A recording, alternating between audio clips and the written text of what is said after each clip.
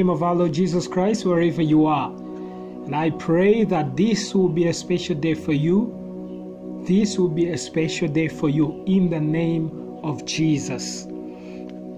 We bless Him for such an opportunity to hear from Him, to share His word, His knowledge, His logic, and most especially to discover and understand who Jesus Christ is as we discover who we are.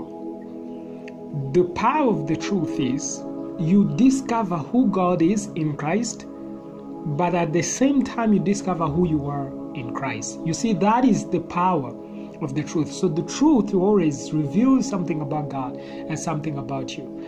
And it will never separate you from God. It will always reveal your union with Him and the power thereof. And it will reveal you that from this point of view, you can now engage life, engage into different things that you do with this understanding. It's so important for us not to miss the mark. And missing the mark, which is sinning, is doubting and not accepting your true identity. Who are you today? Who are you today matters. It's not what people think you are. It's what you personally think you are. What matters is not what people say about you. It's what you say about yourself. So your inner perception, your inner understanding, what you know about yourself is very, very key in your life. So no one is making your life a hell or complicating it. It's mostly how we perceive things, how we see things. So the power of the truth is that our mindset is changed. We come to discover the truth about ourselves. We discover the truth about God and truth about us. And that is what constitutes the truth. Truth is about who God is and who you are in Him. The rest is just the implications of that truth. Paul revealing us something very important. In Colossians chapter 2 verse 11, he says, in Him you were also circumcised with the circumcision made without hands, but putting off the body of the sins of the flesh by the circumcision of Christ. So buried with Him in baptism, in which you also were raised with Him through faith and the working of God who raised Him from the dead. So he's saying something very powerful, that in Christ Jesus we are circumcised, but the circumcision which took place in Christ was with no hands. It means it was a special kind of circumcision. I want to put it this way today, that imagine if this circumcision really took place, and the old circumcision, which was a physical circumcision made by the hands of men, could have an impact on men, such as David, who said to the giant that if you are not circumcised, then I'm circumcised. Now he was telling his fellow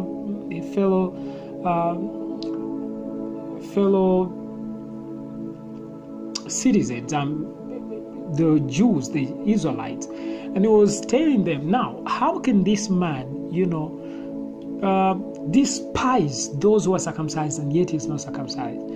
If he was saying that and it worked because he defeated the giant, how much more those who are now circumcised by the hands of God Himself?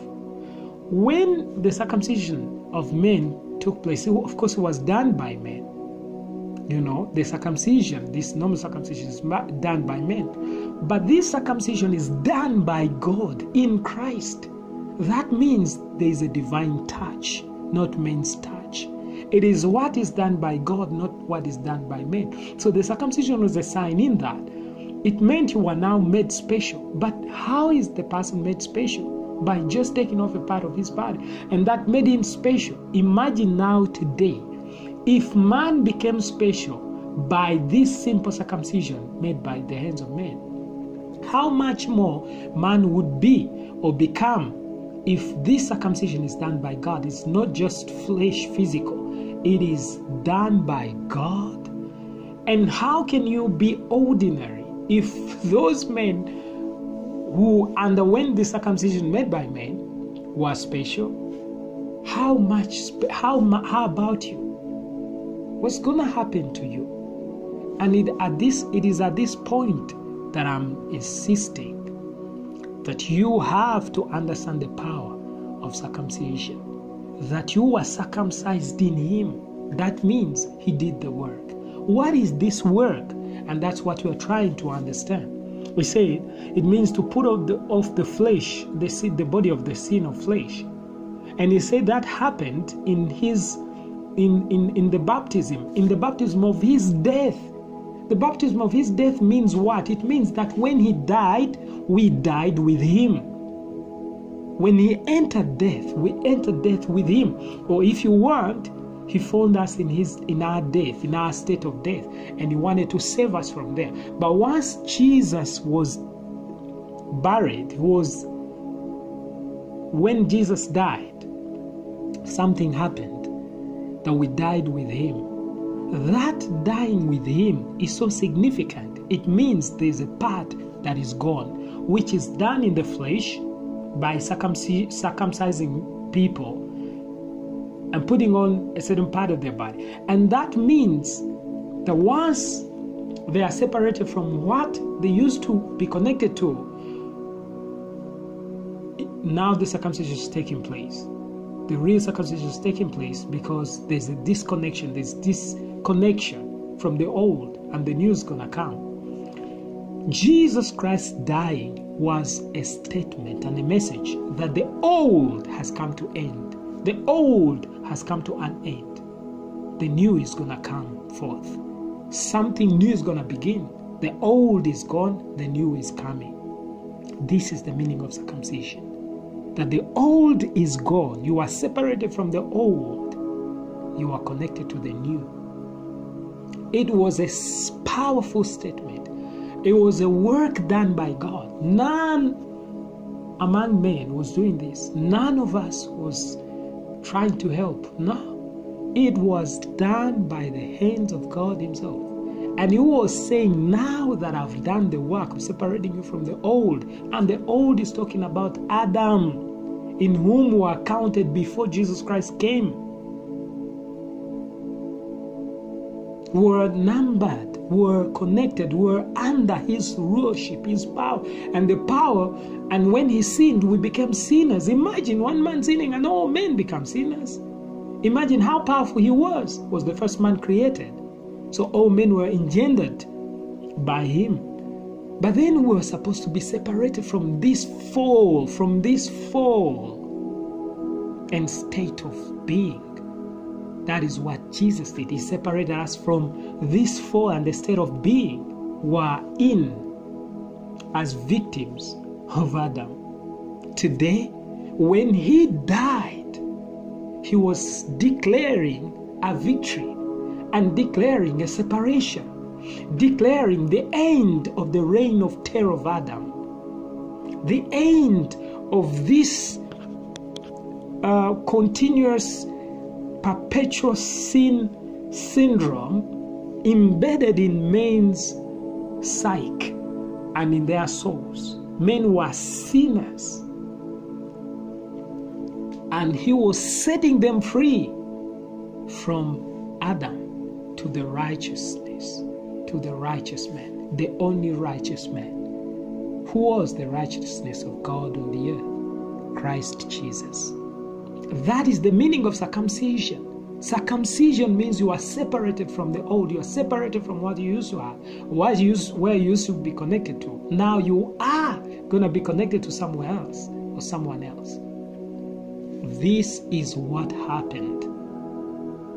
And today, in this verse, he says that buried with him in baptism, in which you also were raised with him through faith in the working of God who raised him from the dead. So we're not only buried, we're buried and then raised. We're raised with him, which was the event that took place after death. So after death, there is resurrection. So all this happened at the same time. So the circumcision meant the end has come, as we have come to an end, but the beginning is also coming forth. Now I want to put this to you. Like I said, imagine if the men who were circumcised by the hands of men, who were so special, were different. They could stand on that truth and shake nations. Those who embraced this fact, they were different. They were so special. And they were a mark and a sign of victory in their time. How much more us now, who are circumcised by God Himself, not by the hands of men. Through Christ Jesus, we are circumcised. We are made special. In other words, we are set free. And if we are set free, we are made righteous. We are separated. That means we are forgiven in Christ Jesus. We are forgiven our sins. We are healed in Him. We are raised in Him. We are set free in Him. In Him, we find everything that men could ever crave for.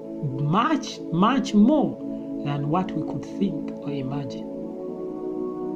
So in Christ, we are free from the old. In Christ, we are free from sin. We are now the righteousness of God. That is His perception towards us. And we have to come to the same perception. We should have the same perception. And that is the meaning of repentance. Repentance means metanoia, changing the way you see things and see them the way God sees them. How, if you were wrong in the way you're perceiving yourself, your life, everything, now you begin to perceive them as God perceives them. That is repentance. Repentance is seeing things the way God sees them. And you can only repent or begin to see things the way God sees them by first and foremost receive His perception through His message. In other words, the message of His perception of how He sees things or how He perceives things should first come to you. You cannot just repent without the message. So the message will always show you this is how He sees things, and it will help you to now weigh in, and you discover, oh, so I've been seeing it differently and it's a wrong way. So I've got to see it this way, the way God sees it. And that's repentance. So as I'm putting it to you now, you are in Christ. And if you are in Christ, it means you are special. It means you are made holy. It means you are separated from sin. It means you are forgiven. It means that you are supposed to be jubilating in Him. You should be jubilating in Him. And it's so important for us to have this perception. Why? Because it heals us from the perception, a wrong perception, that erroneous mindset, erroneous perception we had about ourselves. We always think of ourselves as we lack something, we are behind, we don't have this, we don't have that, and we don't know how God perceives us or He knows us. But now this time, we know that once we're in Christ Jesus, we are circumcised with the true circumcision. So for the Jews, it was just a sign. For us, it's the reality. You are circumcised in Jesus Christ. And that's so powerful. It makes you special. Shalom.